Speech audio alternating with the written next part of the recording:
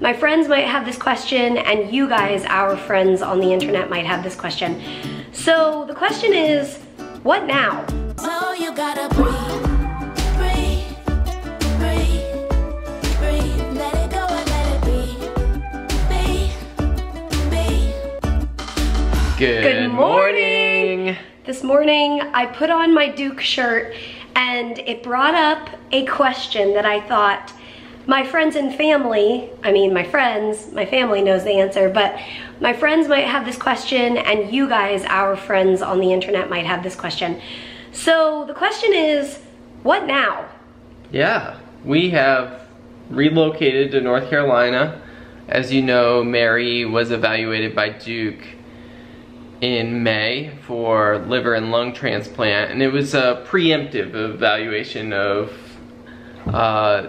kind of figuring out some details in terms of figuring out, is her liver an issue that would need a transplant? And we found out that the answer is yes, and there's only a few centers that do that, and Duke's one of the top centers for that, which highly influenced us making the move down here. Right.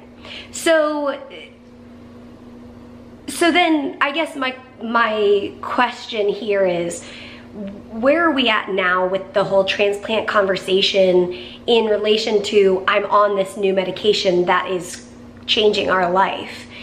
And where does that leave us with transplant? So this is kind of just like us processing, because really there are no like direct answers for that question, because in life we don't have all the answers to like what's gonna happen next, what's the timing, like how quickly is my health gonna decline, am I gonna be stable, am I gonna get better, all of those questions. Of course we don't know the answers, but here's our best guess. The transplant conversation is, on one hand, it's on hold, and on the other hand, we're fully still connected with the transplant teams. So when we were here in May, the transplant teams basically said, yes, we will accept you as our patient and as a lung and liver transplant patient here at Duke for when the time comes that you will need a transplant. And so we are a patient within both transplant clinics. That being said, they've already scheduled me for all my next transplant appointments, which are coming up in like 2 months or a month and a half. And that includes some further testing, like an upper endoscopy to check on some of the liver stuff, et cetera, et cetera. So we're still fully connected with those teams, but I'm so excited to see them in a month and a half, because they already know that I'm on this medication, and the lung transplant doctor has already called and like asked how's it going and that sort of thing. They've already talked to my team in Boston who put me on this medication. Everybody's in the loop, but I'm excited for them to see it. I'm excited for them to see the increase in my pulmonary function test. Our washing machine is singing. It's distracting me. I'm excited for them to see me, and I'm excited to hear okay, it's done singing. I'm excited to hear their take on it. Of course, this is all brand new to have a patient with, what's the word for like extensive lung disease? What is it? Like severe lung disease, whatever. It's a new thing for somebody with progressed lung disease to then get better. It's all new territory. And so on one hand, the transplant conversation is we're able to take a breather, literally. Totally. We're so grateful. And so just to catch you up to speed, if you haven't been watching our videos, Mary started what is now called Trikafta. It was approved by the FDA last week, but Mary started it about 14 weeks ago. That sounds and right. She started it under kind of compassionate use or expanded access, as they called it. And she has seen just a tremendous boost in her health, in lung function, in quality of life. If you watch our videos in the last 14 weeks, you just see Mary coughs a whole lot less than she used to. And so we're so grateful for the stability. We made this move to North Carolina with the hope that this would happen. I mean, this kind of blew our hopes out of the water for what this medication might do. But we made this move thinking, hopefully transplant is years down the road. Right. And with this medication, it's looking like that may be the case. And Duke has said that they follow people for years before they get to transplant. Right. And so we're just really grateful that, like Mary said, it can be on hold, but it's a continued conversation because we don't know what the future holds. There's so many unknowns, and we hope that this medication continues to stabilize Mary's health for years. But we're also cognizant of this is very new. There's a lot of unknowns, how it's going to affect her liver long term, how it will affect the lungs how much will it slow down the progression, and all of that. We just don't know. Yeah, and you know, it was interesting because in May when we were here for all of those appointments and we were meeting with these doctors, you know, we kept saying our hope is that the triple combo can become available, and they all echoed the same thing. That's our hope too, and that hopefully we'll be able to get you on that medication and it'll do its work.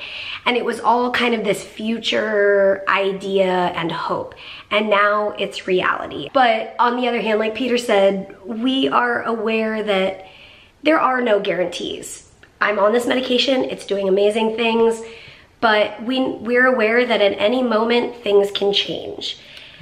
And catching that cold a few weeks ago was a prime example of things can change in just a moment's notice. And thankfully, with that cold, I'm about a month out of having that or catching that cold, and I'm back to pretty much what I was before the cold. But I'm aware that that isn't necessarily always going to be the outcome, and it could have had a lasting impact, or for whatever reason, if I have to come off of this medication, what they've told me is as quickly as you saw an improvement with this medication, that's as quickly as you'll see the decline, most likely, because what it's doing is it's fixing that protein in the cells, and when you unfix it, it's gonna be just like before. And I've heard that from other patients who were on it for the trial, or for whatever reason they're not on it anymore. And they said, it's true, you go back to baseline within days. And so we know that, and we're aware of that. I know that we told you guys, like, before the medication came out, we were cautiously optimistic, and now we're just optimistic. And that's how we feel about our future. It's like we are optimistic because we see the benefits and we're experiencing the benefits right now, but we also are cautious in that we know, we're aware that things can change. And so for now, for where we are in this moment and in this month, we're excited and thankful to go show the transplant teams all of the amazing things that have happened in the last 14 weeks. And I know that they're gonna be excited, but also knowing that staying in contact with them is an important part of my future healthcare. Speaking of future healthcare, so we're down here in not Massachusetts, North Carolina, and I will be followed by the transplant clinics, liver and lung transplant clinics, and then the cystic fibrosis clinic, which is a completely different clinic. Yeah. And then I'll have my specialties like immunology and ENT for my sinuses, GI, all the things. We're in the midst of transferring all of that. My Boston team has been in contact with the Duke team, and it's quite a process, but we're gonna get there, and this is where we're at. Yeah, so the month ahead is a big month of transition, of making some of those connections with new teams, new doctors, and taking the next steps. Like Mary said, it's figuring out each detail, each doctor, each care team. And so we long answer to that question of how does Trikafta basically affect the transplant conversation is that we continue to have the conversation in a much more casual way.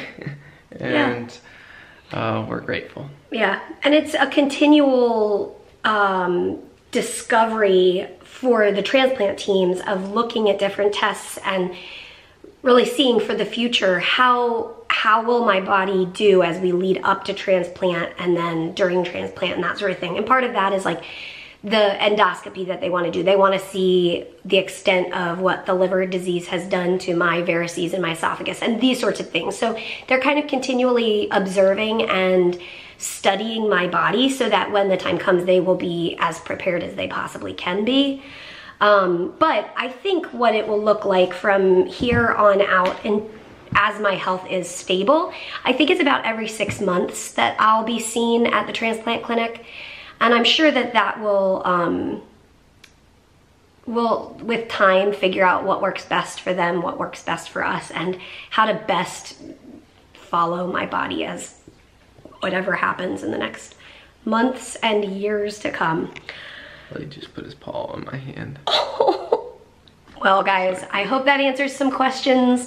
And if you have other specific questions about the transplant process, if you've just clicked on this video and you're unaware, I have cystic fibrosis. It's a genetic lung disease that I was born with.